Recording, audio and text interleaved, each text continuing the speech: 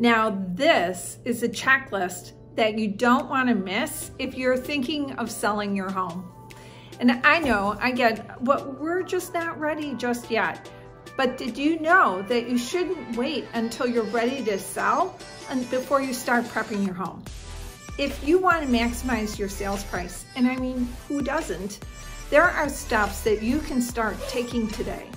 For example, the first thing on the list is to contact your realtor, because your realtor is going to know what updates are necessary or what repairs are necessary and what a buyer will accept in today's market.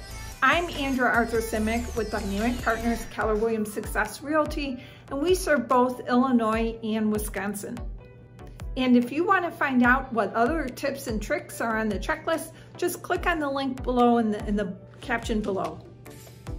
Even if you're not thinking of moving just yet, this is a valuable resource to keep on hand.